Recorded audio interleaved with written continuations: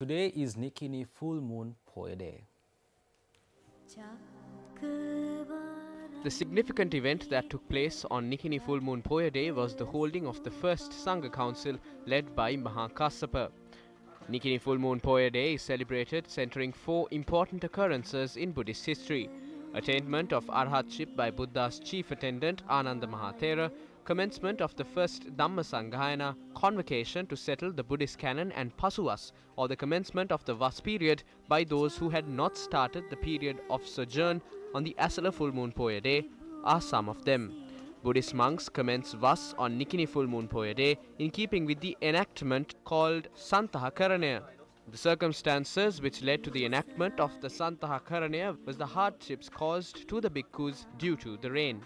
The Sambuddha Puja at the Shakya Malake opposite the head office of the Capital Maharaja Organisation Limited was held today as well. The puja was organised by the employees of PE Plus, which is a subsidiary of the Capital Maharaja Organisation Limited.